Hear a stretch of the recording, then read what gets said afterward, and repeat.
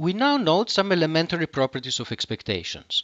These will be some properties that are extremely natural and intuitive, but even so, they're worth recording. The first property is the following. If you have a random variable which is non-negative, then its expected value is also non-negative. What does it mean that a random variable is non-negative? What it means is that for all possible outcomes of the experiment, no matter what the outcome is, the associated numerical value of the random variable is a non-negative number. What's the implication of this? When we calculate an expectation, we're adding over all the possible numerical values of the random variable. All the possible numerical values of the random variable under this assumption are non-negative. Probabilities are also non-negative, so we have a sum of non-negative entries, and therefore the expected value is also going to be non-negative. The next property is a generalization of this.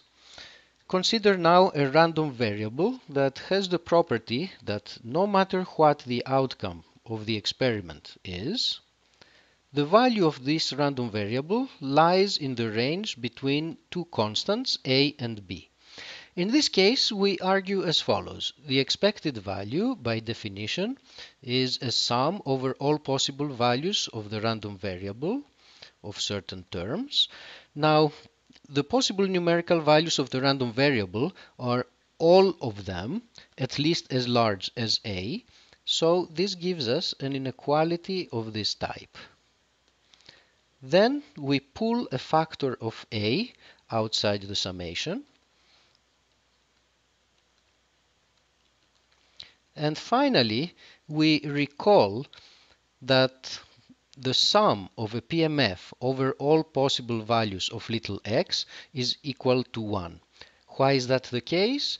Well, these are the probabilities for the different numerical values of the random variable. The sum of the probabilities of all the possible numerical values has to be equal to 1 because that exhausts all the possibilities. So we obtain a times 1, which is a. So what we have proved is that the expected value is at least as large as a.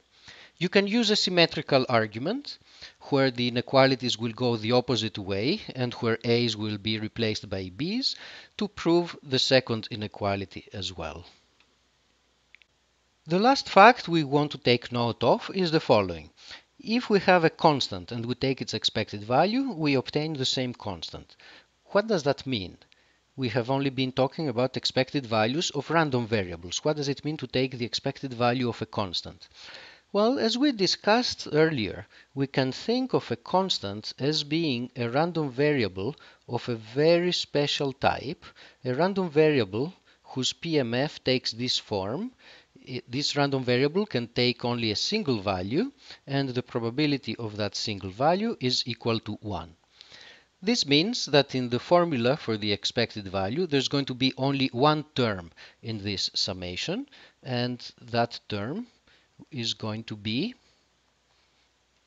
c times the probability that our random variable takes the value c. Now that probability is equal to 1 and we're left with c. So this equality makes sense, of course, as long as you understand that a constant can also be viewed as a random variable of a very degenerate type. Now, intuitively, of course, it's certainly clear what this is saying, that if a certain quantity is always equal to c, then on the average, it will also be equal to c.